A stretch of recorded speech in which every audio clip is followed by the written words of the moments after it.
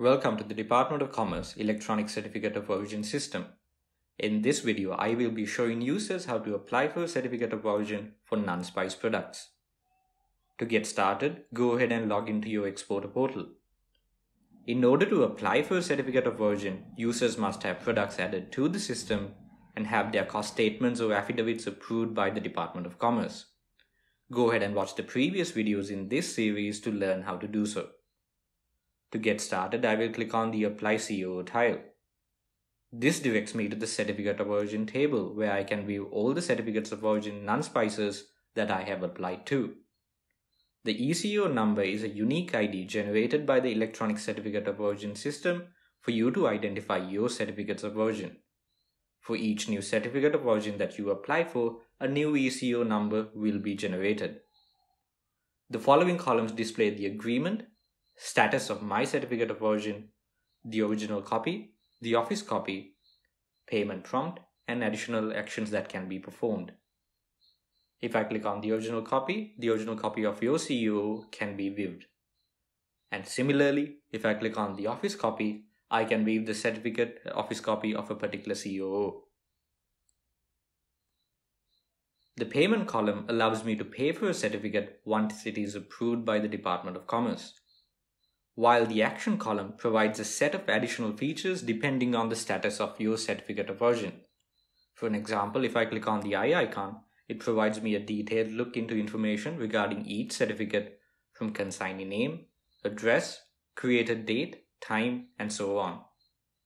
There are other additional actions that will become available based on the status of your Certificate of Origin. These will be explained in detail in the next video. To start off, let's click on Apply New Application.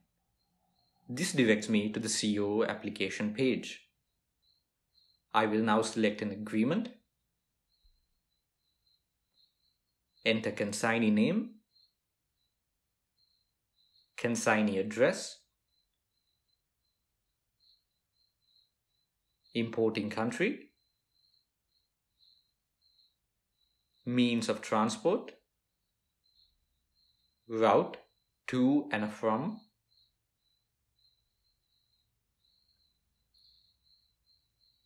CUSDEC number,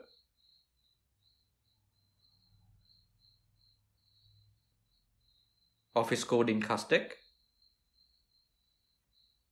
CUSDEC date, and the CUSDEC declaration.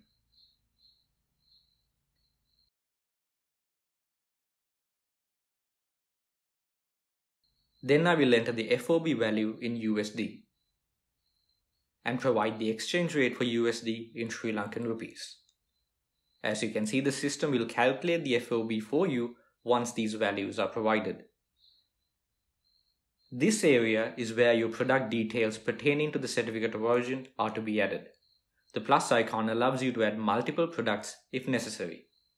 For the purpose of this demonstration, I will only add a single product.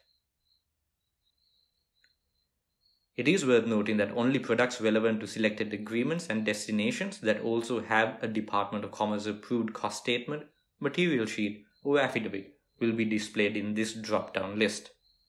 If your product does not appear in this drop-down list, please make sure that these prerequisites are met. I will now enter the marks and number of packages, number and kind of packages, description of good, and origin criterion. You can either specify the gross weight in kilograms or metric ton, or other quantities in pieces, units, or numbers if that is relevant to your selected product. It is worth noting that it is required for you to specify either the gross weight or the quantity in pieces when adding a product. You will need to add one of these to successfully complete this application process. It is also worth noting that for your convenience, once you have selected a product from the drop-down list, you can click on the View Cost Statement / Affidavit button on the right to view the cost statement or affidavit pertaining to that selected product. And now I will enter a total gross weight. A total net weight or a total other quantities can be entered as optional fields. Now the invoices relevant to the Certificate of Origin application must be attached. Enter an invoice number and a date, and then click on Upload Invoice button to attach a relevant invoice. Also worth noting that multiple invoices can be entered by clicking on the plus icon. Afterwards, any additional notes that need to be specified in the Certificate of Origin can be entered. Up to 5 additional notes can be entered using this system, so please make sure to use the space given appropriately. And to finish things off, I will upload the bill of lading, CUSDEC, and an attach sheet.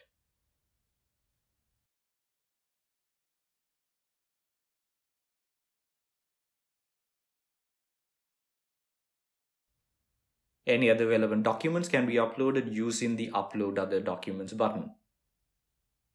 And now I am given an option to save this COO application as a template.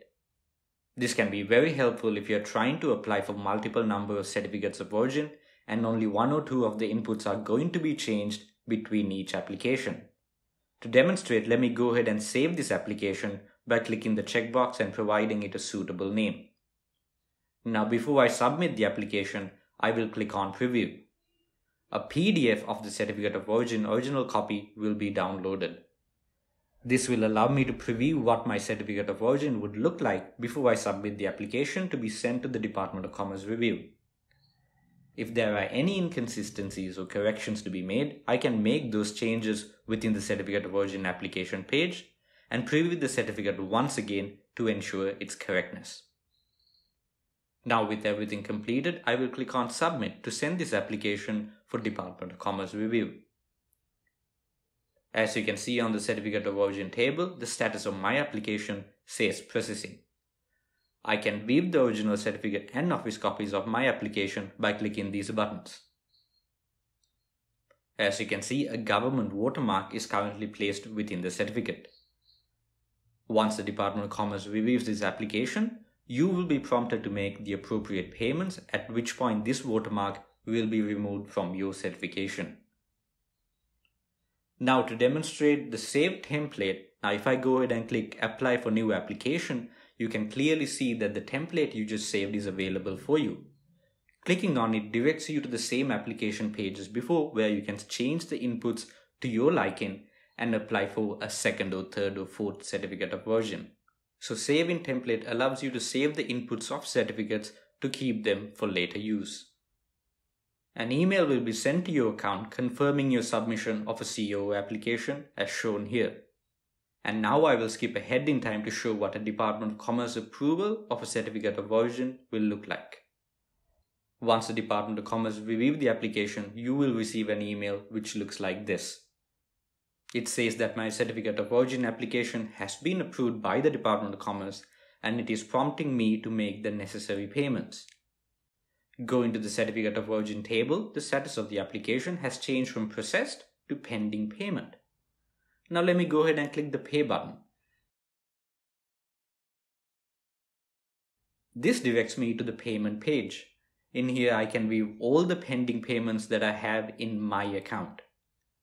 This page can also be accessed from the dashboard by clicking on the Payments tile. I will now select the Certificate of Origin I submitted during this demonstration, which can be found using the ECO number of this electronic system generates for each certificate that I have entered. If you are unsure about whether you are paying for the correct certificate, click on the View icon in the table and it will show me the exact certificate to which I am making the payment for. And if you require additional copies of a particular certificate, click on the upward arrow icon under the Additional Certificate column to request more certificates. The system will automatically calculate the total price depending on your selection. Furthermore, through this payment page, payments can be made for multiple certificates in bulk by simply ticking the checkbox on the left to select the certificates you wish to pay for. Once the necessary certificates are selected, in the bottom of the screen you are given an option to either make a card payment or a bank transfer. By selecting a card payment will direct you to a prompt provided by the Internet Payment Gateway where you can enter your card details and make an instantaneous, secure payment. However, you can also perform a bank transfer to the Department of Commerce account and upload the receipt of the bank transfer into the system. Now let me fast forward a bit so I can make the necessary payments for these certificates of origin. Once the payments are successfully completed, you will receive an email which looks like this.